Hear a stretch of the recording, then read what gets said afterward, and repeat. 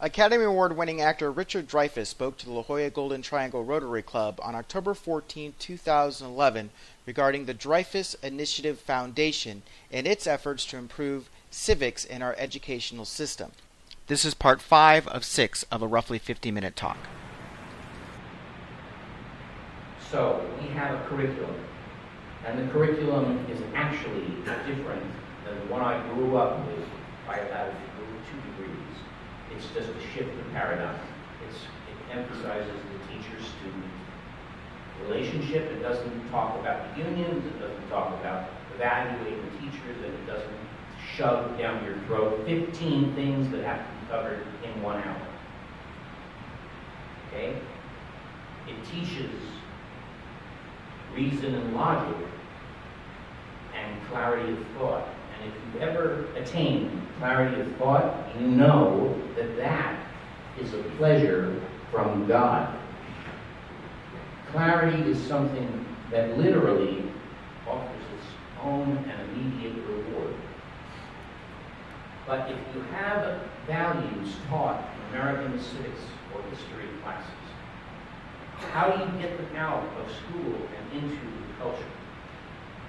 Because parents no longer know what to say to their kids, and ministers don't know what to say to their congregations, and artists, filmmakers, don't know what to say in their films, which is why American films have been about nothing at all for the last 20 years, except teenage angst masquerading as werewolves, and self-congratulation on the science of film, like Avatar. But are they about anything of any meaning? No. Why? Because you can only do that when you know something about your society, and we are anchorless.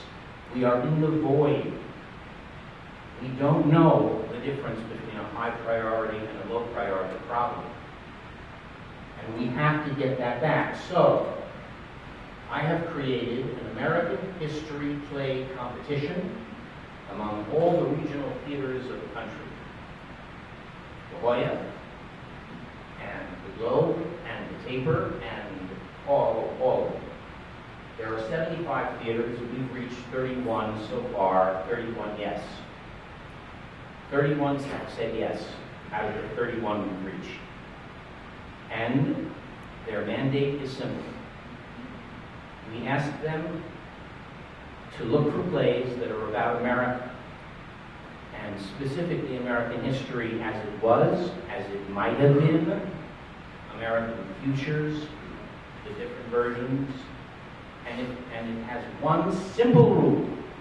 If the artistic director of that theater thinks that it will do his theater well by being included in the season, it is automatically qualified for the prize.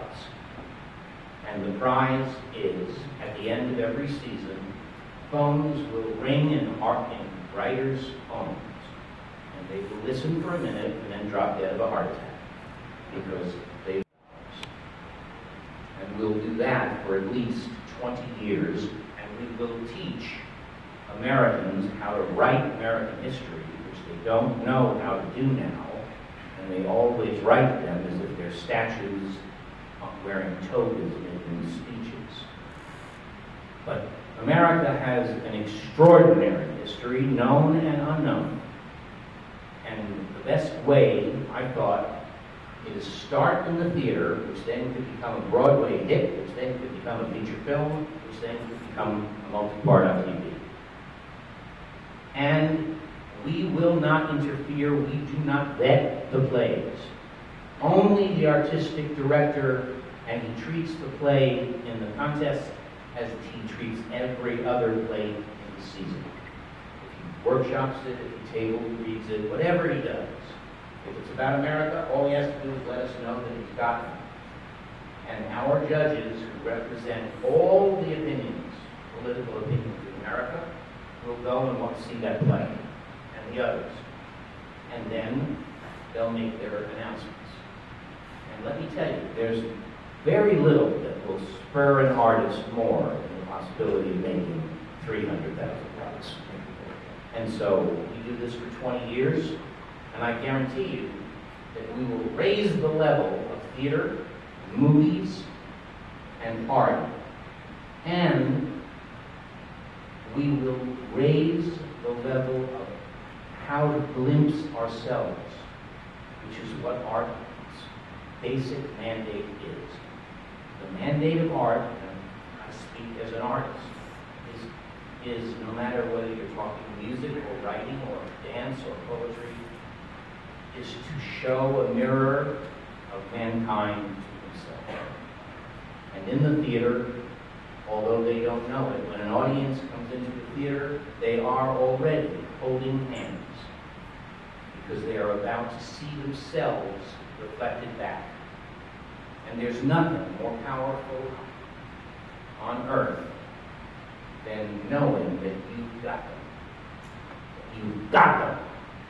And whether you're making them laugh, which means that you are relieving them of a grief they do not know they carry, or whether you're playing a drama and showing them the most complex part of their most inner life, you are doing a mitzvah. You are giving a gift to mankind. And artists know that. Artists don't like to talk about it because it sounds egomaniacal. But in my case, I like to keep the light up so I can see the faces of the audience. Because I did a play a couple of years ago on Broadway with 17 brilliant comic actors. 17, and there was a scene where all of us were on stage at once. And when you heard the laughter coming from the audience, you saw people look like cats in a bag.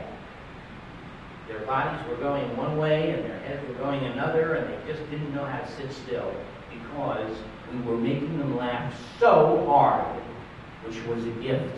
And let me tell you, you've heard it 1,000 times. People walk up to an actor on the street and they say, "Can I have your autograph?" And the guy says either yes or no. Someone walks up to me on the street and says, "Are you Richard Dreyfuss?" I say yes. He says, "Thank you." And there is nothing in the world more moving and more humbling. Because you don't say that to your divorce lawyers. You don't say that to your neurosurgeons. You don't say that to your rabbis or your ministers. You say that to actors. Because actors give you surcease from sorrow. This concludes part 5 of 6 of the presentation. To learn more about the Dreyfuss Initiative Foundation, visit thedreyfussinitiative.org. To learn more about the La Jolla Golden Triangle Rotary Club, visit lajollagtrotary.org. To learn more about Dan McLellan, the producer of this video, visit danmclellan.com.